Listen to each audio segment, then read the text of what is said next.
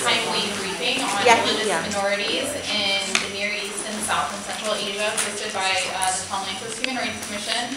My name is Elizabeth Hoffman. I'm the Republican Director of the TLHRC, and we are very grateful to have with us today four witnesses. The first, Musab Youssef, author of Son of Hamas, who I'm sure many of you are familiar with his work. Amjad Khan, he's a representative of the Ahmadiyya Muslim community in the United States. Some important developments with the Ahmadis have been happening in Indonesia just over the last couple of days, so glad to have you here today. Dina Gerges with the Washington Institute for Near East Policy is going to talk about some of the recent developments with the Coptic community in light of all the changes happening in Egypt. And last but not least, Janus Alford from the Baha'i community of the U.S., who will give us a brief overview of what's happening with the Baha'is in Iran and throughout the region. Without any further ado, I will let Musab start, and then everybody's going to give 5 to 10 minute presentation, and then at the end, time permitting, we'll have some time for question and answers. So. Thank you, Elizabeth, and thank you for being here. My name is Musab Hassan, and I'm originally Palestinian from the Palestinian territories. I moved to the United States 4 years ago, and a year ago I wrote a book, Son of Hamas, about my life story. In fact, today is the anniversary of the first year for publishing Son of Hamas. As a convert from Islam to Christianity, I want to talk in this area. I'm not an expert about the religious minorities in the Middle East, but I can talk through my experience and through my life living as a Muslim, then converting to Christianity, not as a religion, but at least leaving Islam and turning my back to my father's belief. Simply, I lost everything. I lost my family. I was disowned by my father. I cannot talk to my mother today. I cannot talk to my father. My grandmother died a few months ago, and I couldn't call my mother to say I am sorry for that. The reason, not because there is no possible way to talk to my mother, but if I talk to her, she would be in danger. From who? Maybe from the Palestinian Authority, maybe from Fatah movement, from Hamas, from the entire society, who consider me as infidel today. And it's very sad to be here today to talk about the religious minorities and to be persecuted not by the majority of people, to be persecuted by the religion itself. I know that this is not the problem of people, this is the problem of their entire belief system. When the prophet of my people says clearly, whoever changes his religion, kill him. So people have no choice but to obey their prophet. And today I'm a victim of not the people, but the entire belief system that I'm trying to expose, and even if I have to fight. We have hundreds of thousands of Muslims who leave Islam every year. We have been in touch with them. We know who they are. We have, from Egypt, before this event that happened in Egypt, we have at least 50,000 converts that contacted us. They left Islam, but they cannot share their new faith with anybody. They don't want to lose their families. They don't want to disappoint the hearts of their parents. And it's very hard to see that people cannot have their freedom. And when we talk about the Middle East and North Africa, yes, all the time we talk about maybe the majority of people persecuting the minority, but unfortunately we don't understand that the God, the Prophet, the entire belief system of that society is persecuting the people in general. I witnessed the death myself, the death of Christians who convert to Islam and Muslims who convert to Christianity in my town, Ramallah. My town is a Christian town, and there where I grew up. People simply were killed because they changed their gods, or they said, we don't believe in this God, we want to believe in something else. So there are events on almost in every city. Recently, there is escalation of this type of violence. In Iraq, we all heard about the massacre that happened in a church. Many people were killed and wounded. And recently, we heard what happened in Egypt. Some terrorist group killed many Christians in Alexandria. I think other speaker will talk about this in specifics. All I can say that this is we need somehow to protect people in general from the authority of religion itself. Before we start to talk about religious minorities and religious majorities in the Middle East, the highest authority of that region is for religion itself. And this is the time we see what's happening in the streets. This is the time to bring the strength to a solid, strong constitution that will protect the rights of majorities and minorities at the same time. Not to give the authority of certain religion over the constitution and other religions. I think this is the best way to deal with this situation that's happening. I don't have much to say. All I can add that today we have a great opportunity using the social networks that has amazing authority in the Middle East and in the world in general. I believe that Facebook might have authority or more authority than any government today. In fact, you see lots of officials, they're in a competition to just have a Facebook page, and everybody wants to be on this type of social networks. Using this media to connect with people, educate them, challenge them, and build bridges of understandings will help reduce this type of religious violence and educate them to trust in a liberty and freedom that is protected by a very strong constitution. This is all I have to say for now, and I will be more than happy to answer if you have any questions. Thank you very much. Thank you, Elizabeth. You guys can hear me okay? Great. Well, I'm really honored to be here. My name is Amjad Mahmood Khan. I'm the National Director of Public Affairs for the Ahmadiyya Muslim community in America. By profession, I'm an attorney at Latham & Watkins, a senior litigation attorney. And I was at the Tom Lantos Human Rights Commission a few years ago testifying in a hearing context on the persecution of the Ahmadiyya community in Pakistan, and in particular, Pakistan's anti-blasphemy laws and their legality. Today, my presentation is much more broad, focusing in on the plight of the Ahmadiyya Muslim community in the Near East, in South Asia, but also in Indonesia, which is fresh in the news and will be a key point of the testimony. By training, I was the editor-in-chief of the Harvard Human Rights Journal, and I'm a graduate of Harvard Law School, and I've spent a good part of my career wrestling with these issues and writing about them.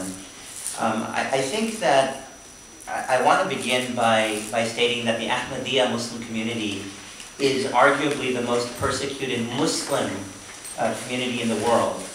That is to say, the Ahmadiyya Muslim community does believe that they are part of the Muslim community.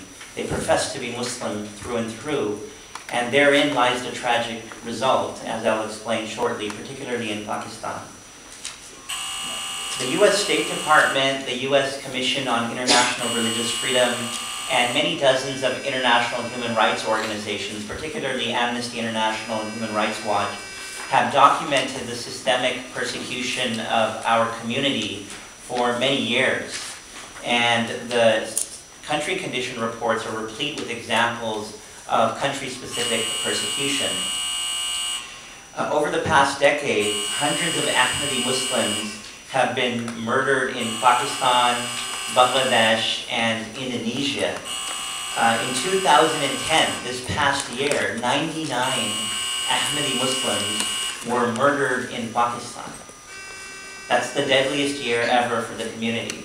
The persecution of our community is at an all-time high. Now, before I get into some specific details about Indonesia, Pakistan, and the Middle East, I think it's useful to just introduce our community. Who are we? And once I introduce the community, perhaps it will be easier for you to understand the source of, or the reasons for our persecution. The Ahmadiyya Muslim community is a dynamic, fast-growing, international revival movement within Islam. It was founded in 1889 by Mirza Ghulam Ahmad, who's the founder of the Ahmadiyya community, and we are in 195 countries, and our population and membership exceeds tens of millions. The international headquarters of our community is in the UK, and our current successor, whom we believe to be our spiritual head and Khalifa, is Mirza Masroor Ahmad, His Holiness, who resides in the United Kingdom. The Ahmadiyya Muslim community is the only Islamic organization to believe that the long-awaited Messiah has come in the person of Mirza Ghulam Ahmad of Qadian, India. Ahmad claimed to be the metaphorical second coming of Jesus of Nazareth and the divine guide whose advent was foretold and for whom all Muslims are awaiting by the Prophet of Islam, Muhammad. The Ahmadiyya Muslim community believes that God sent Ahmad like Jesus to end religious wars, to condemn bloodshed, and to reinstitute morality, justice, and peace. Ahmad divested Islam of fanatical beliefs and practices by vigorously championing Islam's true and essential teachings. The Ahmadiyya Muslim community is the leading Islamic organization to categorically reject terrorism in any form. Over a century ago, Ahmad, the founder of the community, emphatically declared that an aggressive jihad by the sword has no place in Islam. In its place, he taught his followers to wage a bloodless intellectual, what he termed jihad of the pen, an intellectual crusade to propagate his ideas. And to this end, he penned over 80 books, tens of thousands of letters, and engaged in many debates in South Asia. And his rigorous and rational defenses of Islam unsettled conventional Muslim thinking at the time. As part of its efforts to revive Islam, the Ahmadiyya Muslim community continues to spread Islam and its teachings of moderation and restraint in the face of bitter opposition from some parts of the Muslim world. The Ahmadiyya Muslim community is also the only Islamic organization to endorse a complete separation of mosque and state. Over a century ago, again, the founder of the community taught his followers, he wrote about this in his books, that you need to protect the sanctity of both religion and government by becoming righteous souls and loyal citizens. He cautioned against irrational interpretations of Quranic pronouncements and misapplications of Islamic law. He continually voiced his concerns over protecting the rights of God's creatures, and today the Ahmadiyya Muslim community continues to be an advocate for universal human rights and for the protection of religious minorities. It champions the empowerment and education of women, and its members are among the most law-abiding, educated, and engaged Muslims in the world. Finally, the Ahmadiyya Muslim community, what separates them from other Muslim organizations, it's the foremost Islamic organization with a leader, as I mentioned. Over a century ago, Ahmad reminded his followers of God's promise to safeguard the message of Islam through the institution of Khilafah, which is a spiritual institution of successorship to the prophethood. And the Ahmadiyya Muslim community believes that only spiritual successorship can uphold the true values of Islam and unite humanity. So since his demise, 5 spiritual leaders have succeeded him. And its 5th and current leader, as I mentioned, Mirza Masroor Ahmad, resides in the UK. And under the leadership of the spiritual successors, the Ahmadiyya community has built over 15,000 mosques around the world, over 500 schools, and over 30 hospitals. It has translated the Holy Quran in over 60 languages. It propagates the true teachings of Islam and the message of peace and tolerance through a 24-hour television program called MTA, Muslim Television Ahmadiyya, the internet on its website, alislam.org, and in print, Islam International Publications. And it also has been at the forefront of worldwide disaster relief through an independent organization, an aid organization called Humanity First. So that, in a nutshell, is the background of the community. It's important to understand this for what I'm about to say, which are incidences of persecution against the Ahmadiyya community. And I begin with Indonesia. So about 3 weeks ago, more than 1,000 extremists, mostly members of the Islamic Defenders Front, many brandishing weaponry, attacked the house of an Ahmadi leader in Cikesik, West Java. There were only 20 Ahmadis in that house. And these individuals beat to death the 3 Ahmadis in broad daylight as 30 police watched. Now, what makes this particular incident so severe is that it was captured by Human Rights Watch. They secured a video and they released it, and it went viral. And the video is extremely disturbing. Immediately after the video, within 24 hours, the lead story in the New York Times, the Washington Post, the Jakarta Globe, and many other papers was about this attack, this heinous attack. There were 3 Ahmadis who were killed, and I mentioned their details in the written testimony. All of them had families. The February 6th attacks were denounced uniformly by the U.S. State Department, by USCIRF, by the U.S. Ambassador to Indonesia, and they continue to be denounced since then. And we've met with several of our officials. I'm just coming from a Friday meeting with our Assistant Secretary, Michael Poser, in his office about this particular incident in Indonesia. Now, this situation in Indonesia is not new, but it is quite severe and it's deteriorating rapidly. The Ahmadi community in Indonesia was actually one of the first communities. It was founded before Indonesia was in 1925, and then had formal identity in 1953. There are about 250 to 300,000 Ahmadis in Indonesia. And what's happened there systematically, and without going into too much detail because time is short, but the 1965 blasphemy law, which affects Christians and other religious minorities and the Ahmadis, has led to a situation where Ahmadis, their activities are bordering on the criminal. And the blasphemy law and the 2008 joint decree, which was passed by 3 departments in Indonesia, the Home Ministry, the Religious Affairs Minister, and the Attorney General, they essentially said, the Ahmadi community, which has many mosques in Indonesia, you cannot propagate your faith. You are heretical. You are quote-unquote deviant. And this, as long as you are living quietly, then that will create safety in our country. Well, after they passed that decree, since 2008, June 9th, 101 reported attacks have taken place on the Ahmadi community. It's at an all-time high. And this, from 2005 onwards, when the Ulama Council, the largest and government-funded council in Indonesia, declared the Ahmadis to be heretics, since then the attacks have continued. And they've been gruesome. There have been dozens of Ahmadis have been killed, mosques have been burned. I happen to represent one of the first Ahmadis to obtain asylum. I did that case pro bono from Indonesia, a family of 4, a journalist, and it was quite harrowing to hear his circumstances. So But as I testified here today, just in the past 12 hours, just this morning, the lead headlines out of the Jakarta Post and the Jakarta Globe is that 2,000 of these members of the Islamic Defenders Front had a rally. And they said, unless the president, or until and unless the president formally bans the Ahmadi community officially, we will kill Ahmadis village by village until it happens. 1,500 police officers intervened this morning in this demonstration. And now the Home Ministry, the Immigration Minister, has called for the formal ban of the Ahmadi community in East Java. The regional governor has already banned the Ahmadi community. This is a defining moment for Indonesia. It is a temperature gauge. Where are they headed? They're in a fork. There's a fork in the road. Whether they take the path of extremism or moderation, it's in the president's hand. And he will have to make a decision very soon.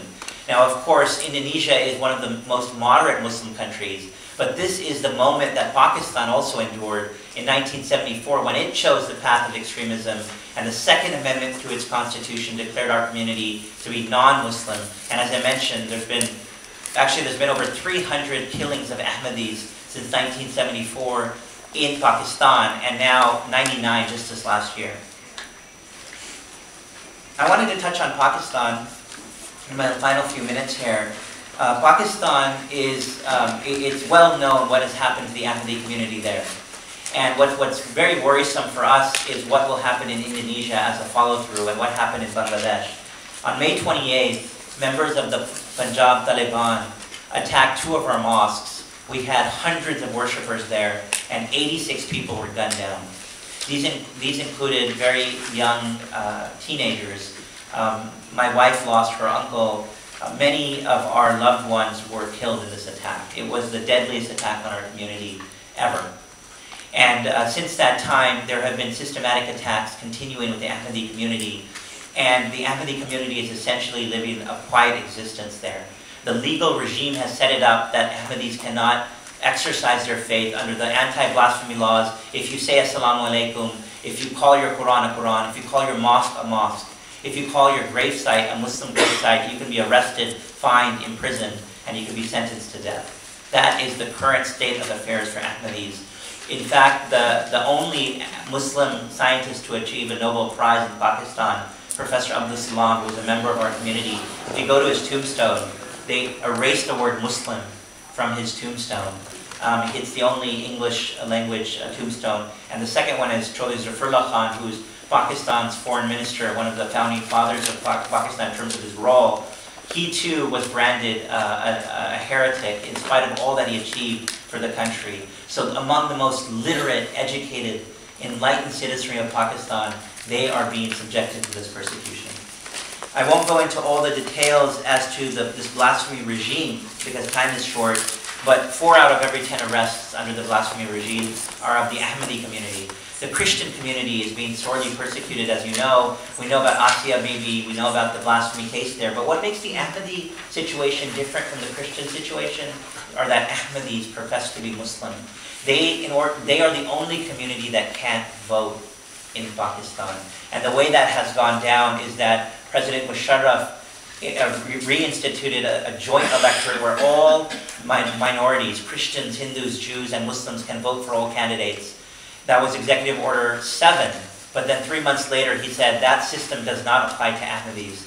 Chief Executive Order 15 effectively requires Ahmadis to declare that they are non-Muslim and they denounce their founder before they can vote.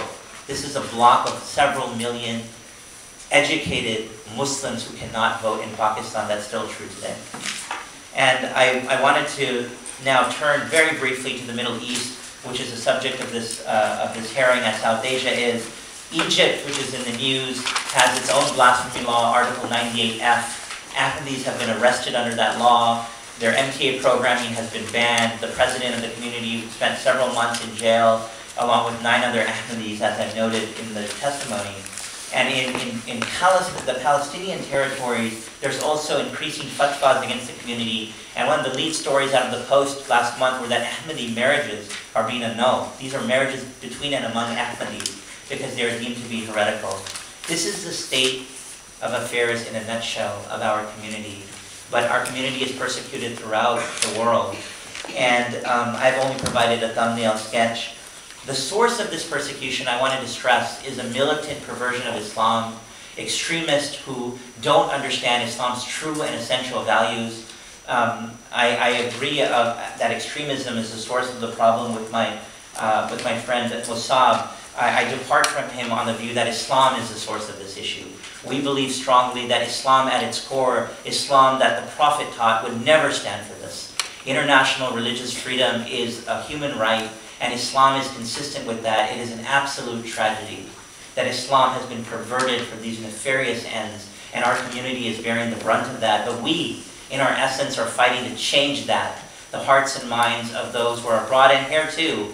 We have 70 chapters here, and we are engaged in many campaigns to educate people about the true Islam. I welcome this forum, I welcome this briefing, and I thank you for your time. Hi everybody, good afternoon. My name is Dina Gergis. I'm a fellow at a think tank here in town, and I'm also Egyptian American, and I happen to be Coptic. Copts are the Middle East's largest Christian minority, so today most of my talk will be focusing on them and their plight, especially as Egypt takes a lion's share in the news, it just underwent a revolution, as you know, and is currently undergoing a transition putatively to democracy. Thanks, Elizabeth, very much for having me. Thanks to the Commission for continuing to show support and concern for the plight of religious minorities in the Middle East. I last testified before the Commission a little over a month ago on Egypt's sectarian situation, which is what I'll be focusing on today. Since then, Egypt has had a revolution, as I just said. At that hearing, I stressed and concluded that Egypt's minorities problem was inextricably linked to the country's overall severe democracy deficit. That remains more than ever the case today, despite the occurrence and initial success of a genuine people's movement for freedom and democracy. By the way, can everybody hear me? Okay? Yes? Okay.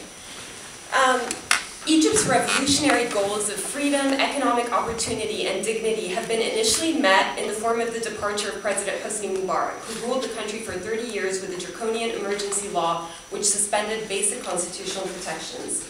The Mubarak regime was known for its human rights abuses, including but not limited to a pernicious divide and conquer game that permitted and encouraged a climate of sectarian tension to grow.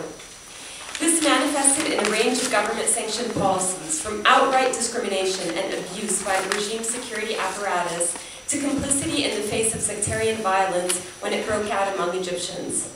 Through circumventing the rule of law, the Mubarak regime ensured that nearly all acts of sectarian violence, particularly those directed at Christians, would be crimes of impunity. Through the heavy-handed, threatening intervention of the Mubarak regime's security forces, victims were compelled to relinquish their claims to any legal remedy, including for felonies, in direct violation of the Egyptian Penal Code. In many cases, security forces were active in persecuting minorities themselves, as in cases where Ministry of Interior officials requested Christians to suspend their right to worship so as, quote, not to offend Muslims. On a national level, the Mubarak regime severely restricted the rights of Christians to build and even repair Christian houses of worship, relying on an antiquated Ottoman law, while in the meantime encouraging, of course, the construction of mosques. This policy came to a head last September when government security forces opened live fire on peaceful demonstrators protesting the state's continued refusal to grant a license to build a church extension in the Omranea district of Cairo. This attack by government security forces left two, including one 19-year-old boy, dead and dozens injured. Additionally, Mubarak's regime systematically excluded Christians from leadership positions in government, including in key sectors such as the security apparatus and the military and public educational institutions. These acts and more were emblematic of what had become routine established practice, with Mubarak using the prospect of change, which it was argued would inevitably bring extremist elements as a threat to induce acceptance of the status quo. This worked for a while. The strong showing of Christians during Egypt's revolution, however, holding Christian masses in the now famous Tahrir Square, the images of which you saw all over the Western media for the past month or so, standing in solidarity with fellow Egyptians who happen to be Muslim, represented and continues to represent a real turning point and opportunity for Egypt. an opportunity to build a civil state that extends equality to all its citizens, regardless of religion, gender, or any other differentiating category. Along with the promise of positive change, however, comes the heightened need for protection of minorities during this critical transition stage. Since the departure of Mubarak, there have been alarming signs on the sectarian front that warrant our attention. On February 22nd, for example, after the completion of the initial stage of the revolution, the Egyptian State Security Court in the Quna Governorate of Upper Egypt acquitted 2 of the 3 suspects in the January 7, 2010 Christmas Eve massacre in the town of Nega Hammadi, where 6 Copts between the ages of 16 and 24 were shot and killed by Muslims in a drive-by shooting. The Copts were killed as they filed out of church after celebrating the Coptic Christmas Eve midnight mass in Nega Hammadi in Upper Egypt. And Upper Egypt, by the way, is an area which has been a hotbed for sectarian violence for decades now.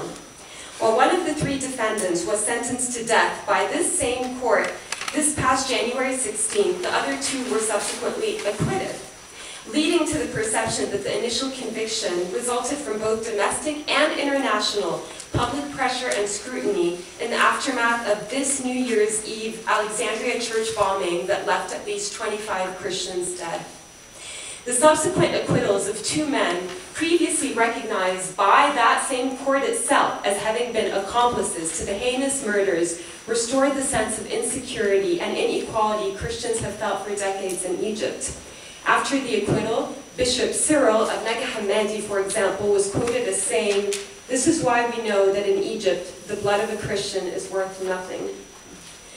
After the verdict, one of the lawyers for the victims' families, Aidid Subhi, said, quote, "Due to the present circumstances of lack of adequate security, namely resulting from the revolution, none of the accused were brought to court, and families of the victims and the media were absent.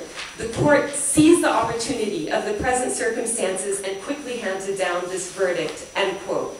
Subhi talked about the hundreds of calls he received after the verdict expressing disappointment and fear for Egypt's future, saying, quote, "Most comments I got from those people were that everyone thought that after the January 25th revolution, things would change. But unfortunately, corruption is rooted to the core everywhere."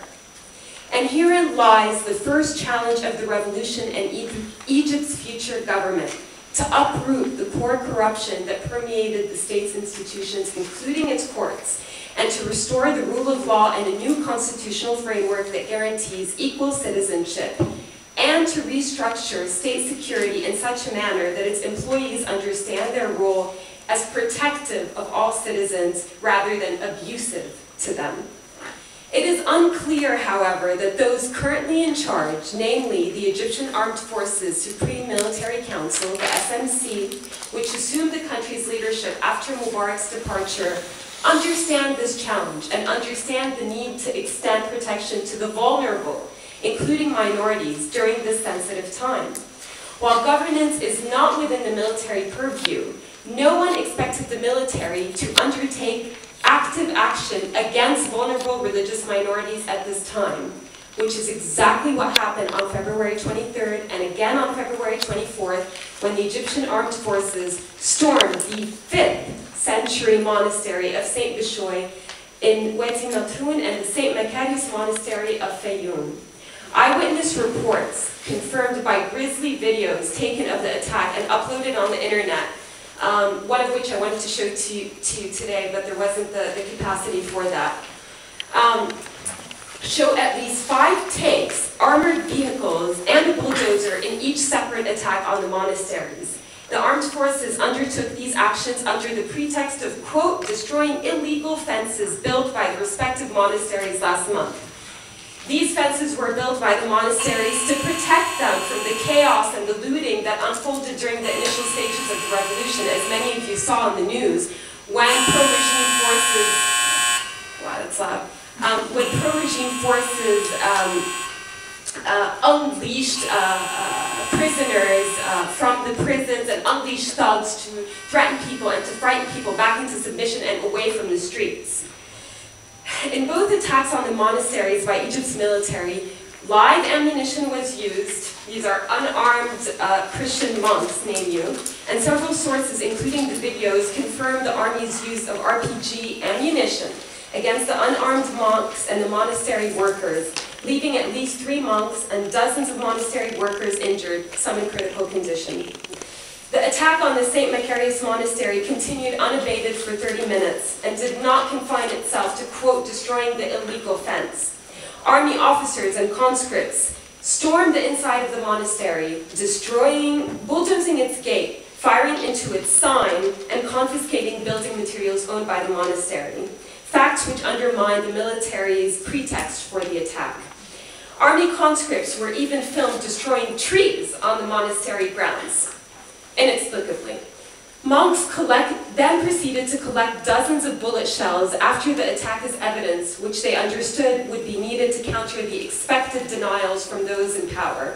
A denial which did, of course, inevitably come in the form of a statement from the Supreme Military Council denying the offense and referring to hackneyed statements of upholding national unity and holding to account those who would destroy Egyptian social fabric.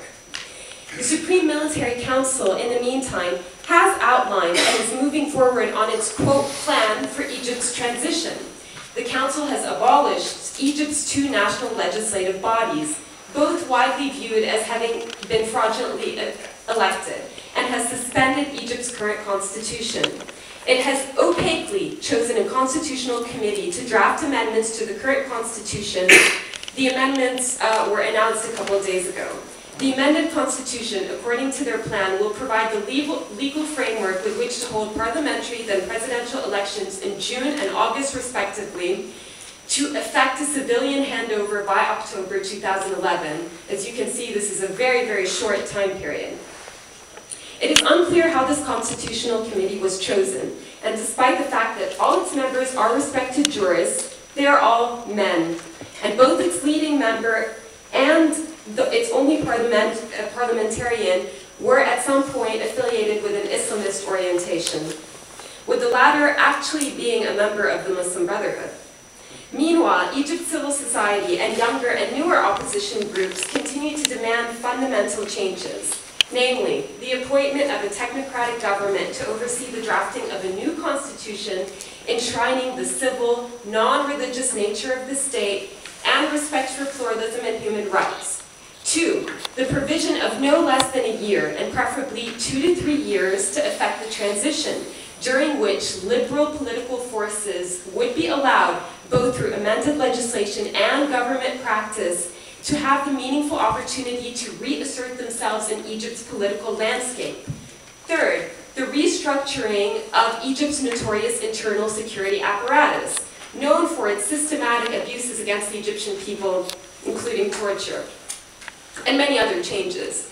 They meanwhile view the Supreme Military Council's plan for transition and the rush to elections as likely to preserve authoritarianism, either by giving old regime forces a chance to reassert themselves in different form, or giving the Muslim Brotherhood an advantage in any election given their organization, despite their lack of majority support among the Egyptian population. Numerous polls, by the way, were conducted after the revolution, which placed the support of the Muslim Brotherhood at 15 to 20% max.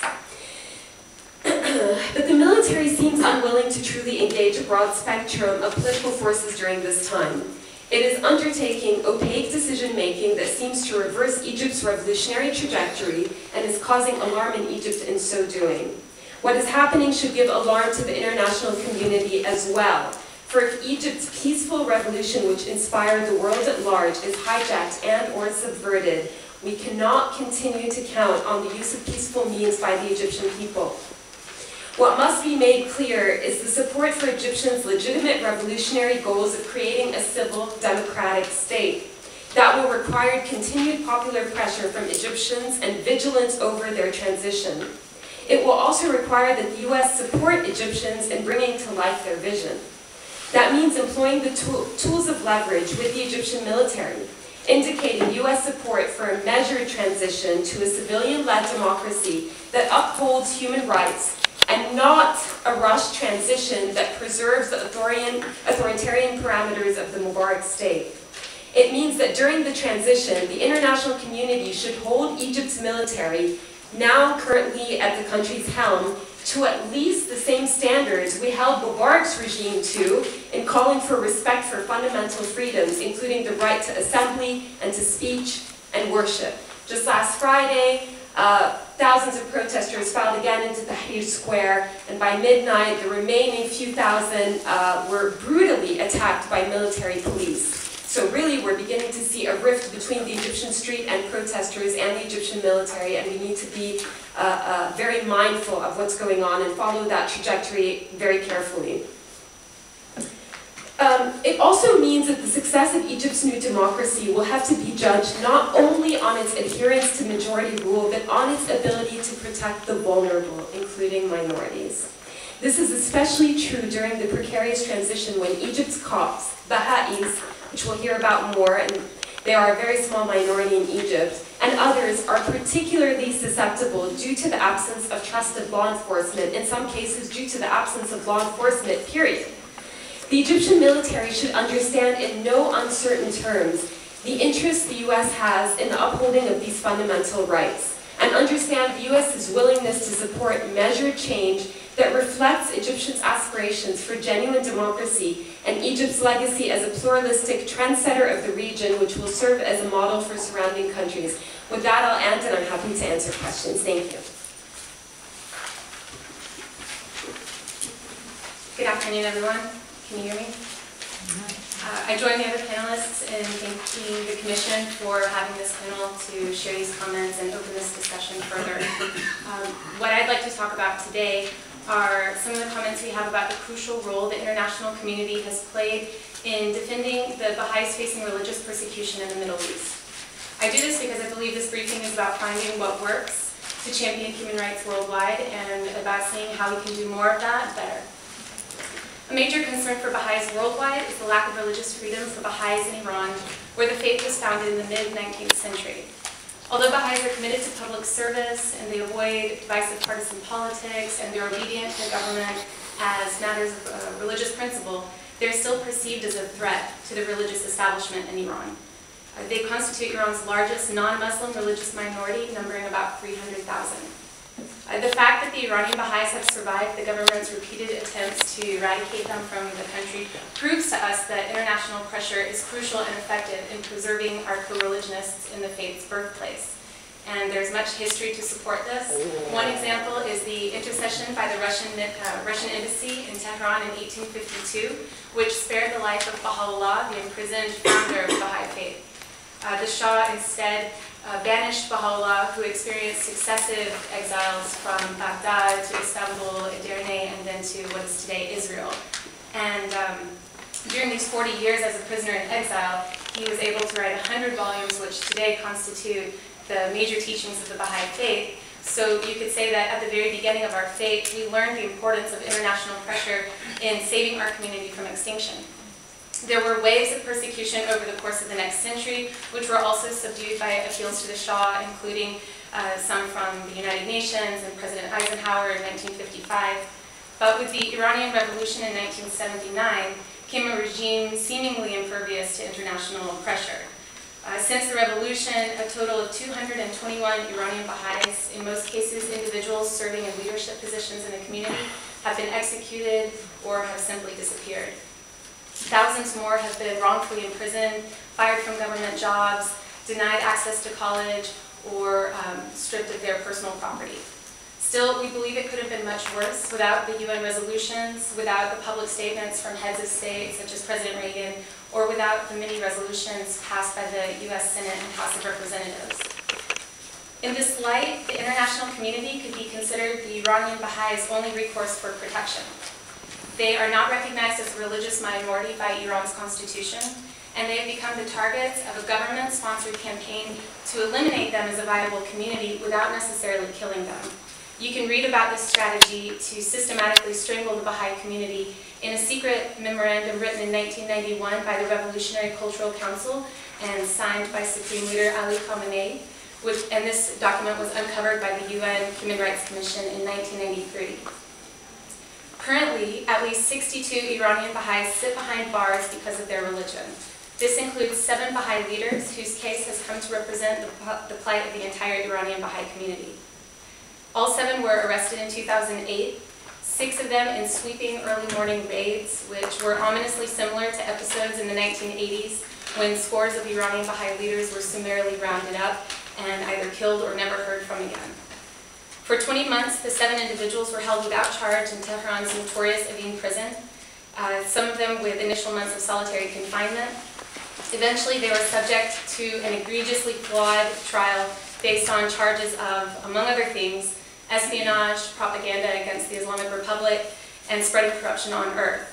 All false charges typical of a regime trying for decades to vilify and defame Baha'is. Yet here we see again the powerful influence of international scrutiny. These trumped-up charges carried sentences of capital punishment. But thankfully, so far, the lives of these innocent individuals have been spared. Their lawyers received the sentencing information orally, but it's understood they are serving 10-year prison terms. It's frightening to think about how much worse it could be without the responses of governments and civil society to the arrest and trial processes. However, Baha'is aren't satisfied. We adamantly call for the full release of these innocent prisoners. This situation is still precarious. A few weeks ago, the 5 men among the 7 Baha'i leaders were moved to a section of Bohadash prison where political prisoners are kept and heavily monitored. 3 of them are sharing a cell meant for only 2, and their communication with the outside world through phone calls has been completely cut off. Also, the 2 women were sent to an underground portion of the prison reserved for the worst common criminals, and we have reports that already one has been threatened by other prisoners. In the case of Egypt, where the Baha'i faith has been established since the 1880s, the struggles with the computerized identification cards have seen some progress, but still remain unresolved for Baha'is. While Egypt's Ministry of the Interior decreed in 2009 that officials may issue IDs with a dash in the entry for religion, there are still stumbling blocks for Baha'i married couples because of non-recognition of Baha'i marriages. We're hopeful the new government will soon resolve the issue completely. My point has been to emphasize that public statements by the international community, and particularly the United States government, do make a difference in combating human rights violators. But I'd also like to draw your attention to the profound effect international support has on the individuals struggling under the oppression. Iranian-American journalist Roxana Saberi was imprisoned in Iran and for a while shared a cell with the 2 women in the Baha'i leadership. And she has said several times that news of the support worldwide really gave her hope to carry on in her struggle. And this is a gift we could give to countless others. I'd like to suggest 3 additional areas in which government and civil societal human rights efforts can also make a difference. First, we must find and create ways to counter the spread of misinformation. To give one example, the Iranian government has run numerous absurd articles about the Baha'is in the official Kayhan newspaper. These are meant to incite popular feeling against Baha'is and justify persecution. It would help tremendously if outlets such as Voice of America could increase measures to counteract some of this misinformation. This could result in a continued shift in public perception, and in some instances change those who would be oppressors of the Baha'is to those who might even defend them. This is illustrated by a 2009 open letter titled "We Are Ashamed." This was signed by hundreds of Iranian intellectuals and prominent people who came to realize that Baha'is are innocent victims of the Iranian government. Secondly, we must expand the opportunities for minorities to be present in dialogues throughout the world, so as to undermine those attempts to demonize them. Third, we must be vigilant in using our diplomatic resources to head off attempts by governments to institutionalize or further institutionalize discrimination against minorities through the legal systems. Finally, I want to conclude with saying that how a government treats its most vulnerable minority foreshadows what could be the fate of all who are at the mercy of oppressive government policies.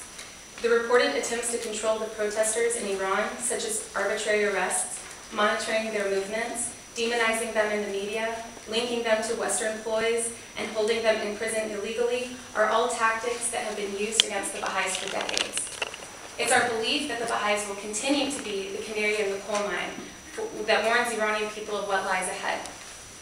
If the situation of the Baha'is continues to deteriorate, the same can be expected for the general population. On a more positive note, the reverse is also true. If Iran were to begin respecting the rights of Baha'is, it would signal a change in government policies, which would be felt in Iran's foreign relations and in its relationship with its own people. Thank you very much for your time, and I look forward to our progress on this front.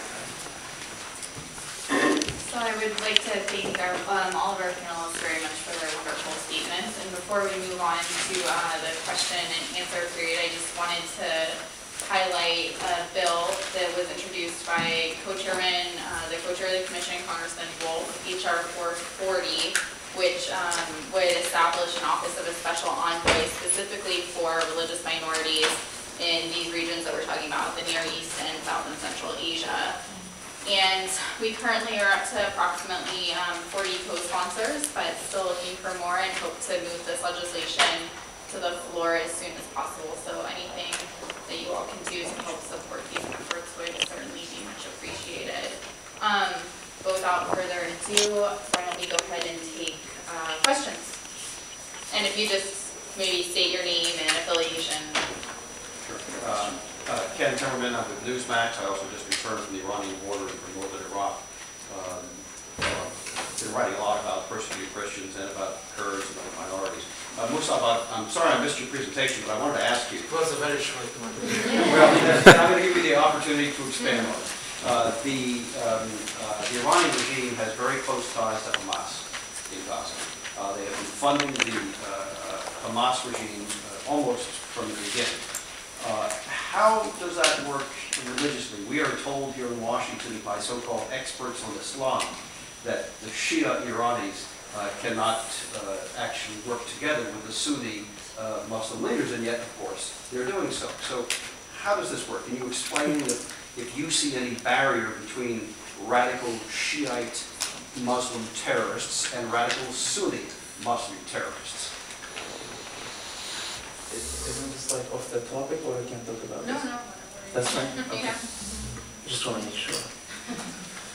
Well, Islam is all about politics. This is a very good question, and I think everybody who's interested in understanding the Middle East religious conflicts and political problem, we need to understand the conflict between Sunni and Shia.